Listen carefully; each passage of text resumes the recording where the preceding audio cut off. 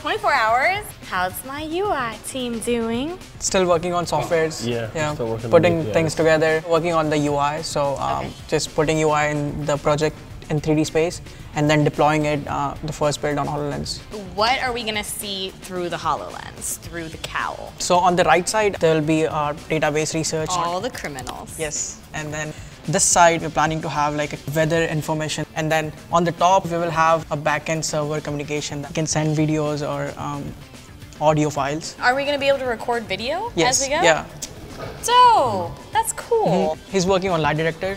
So how does a lie detector work? Are you just listening to the tone of someone's voice and like certain facial aspects? With Microsoft Cognitive Services, we're going to be using their emotion recognition, and we're going to do some research on which emotions people are most likely to exhibit if they're lying. Sweet. Should I go talk to the Fab team? Yes. Yeah. Oh look, they're doodling! Because we are deconstructing the HoloLens, will this one just be a little bit slimmer?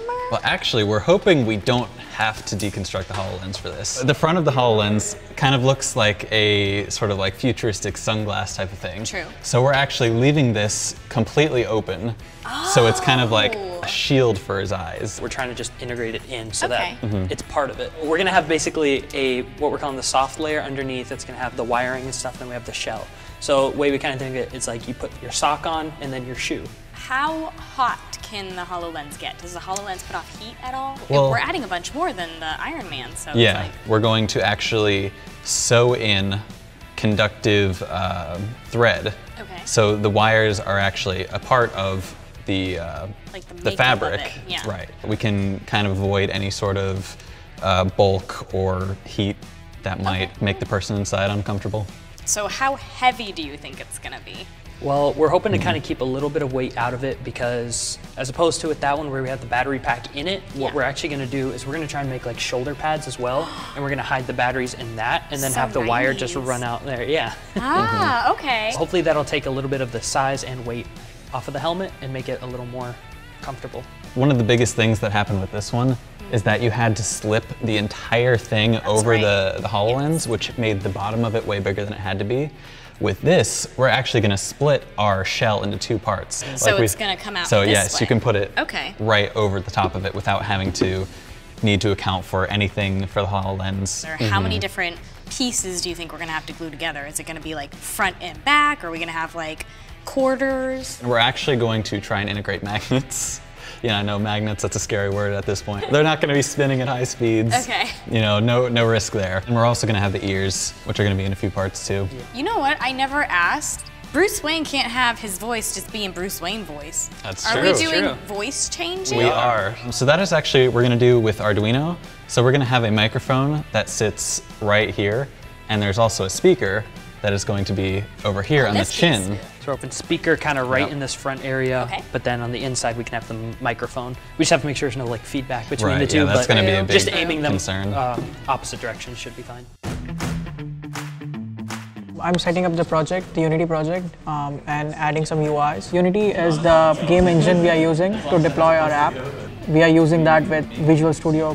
End of the day, our goal is to check on HoloLens to have something. Yeah, he's working on the database too as well. Facial recognition / criminal database. So the database itself is just information. It's just storing the information about the people that we want to track as criminals in our application. Facial recognition API calls for their Face ID, for details about their face, like how their face looks, some emotions from the Emotions API, because it's running on a neural network. I'm putting together a visual representation of what's going to go into the actual program. I'm putting it together in an image editing software so that we can actually see what ideally will happen after I code. This is our first UI build, and we have an animation sequence of bats flying in. So the big red circle is the vision area. So this is exact area the UI will be. So the center circle is the cursor of the screen. And here will be the weather data. In the center of the screen, we are planning to show that, hey, how many people or faces are actually in front of Batman. We are planning to have face on the right side with the criminal information just below that. And the last thing will be the Alfred communication with the Batcave, and that will be on the top. Oh man, we need so many mics. We need one for the ear. Okay, so ear mic. One for the voice changer. one for the speech. Just trying to think of where it's gonna have extra room. Yeah. Maybe up here-ish to here. I mean, they were saying the nose, because that's always gonna be like pointed, but. Right. It's gonna have to be in the forehead or like the tip of the nose, because the chin is kind of filled up. Yeah. Well, hey Abiji, was the voice changer 1 or 2 chips?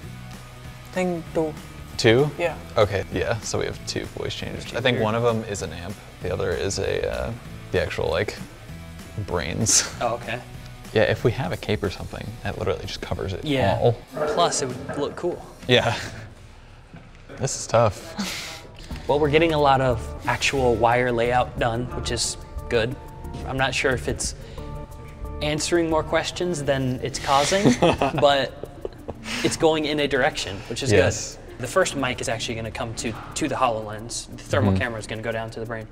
And then our voice changing mic, that's going to be over here, but it's going to be on the soft part. We also need that to connect to the HoloLens.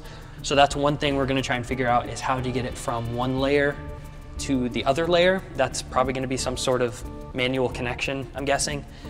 What if the conductive wiring we put like on the magnet, when you attach them, the 2 pieces touch together, then you don't have to manually plug anything, they just clamp together on their own. That's pretty smart.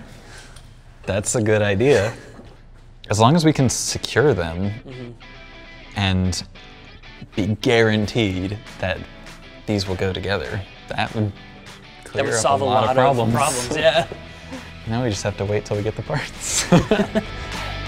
As soon as we put these 2 pieces together, our wires are going to be connected, and that's it. Nice job. Bring it in. Right now, I'm working on the HoloLens camera. We successfully deployed just a base project with a sphere in it.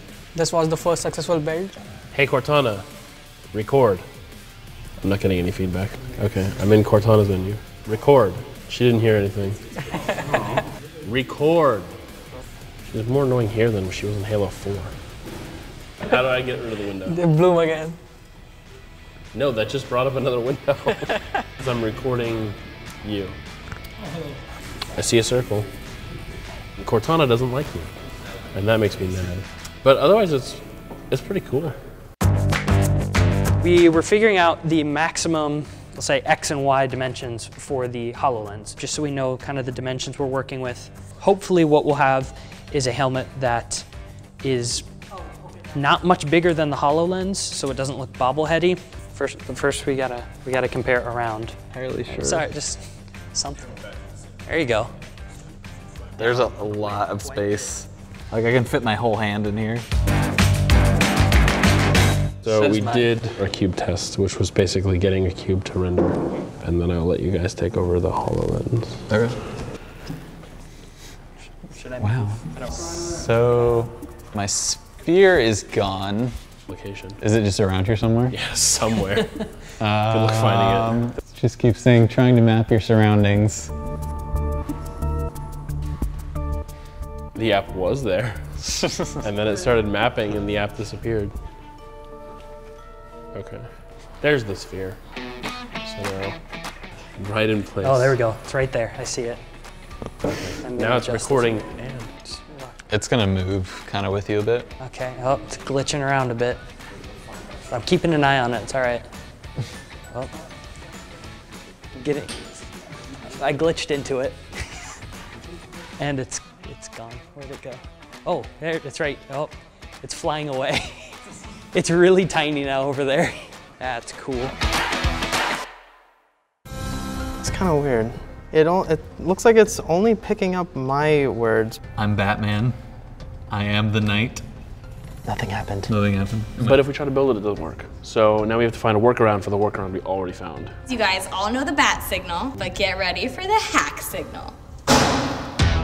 I hope you enjoyed this episode of Hacker Labs, and if you want to keep up with the progress of the team, make sure you like and subscribe to get in on all the action. And click on that bell below so you get notified when the next episode is ready. Who knows what they're gonna do next time?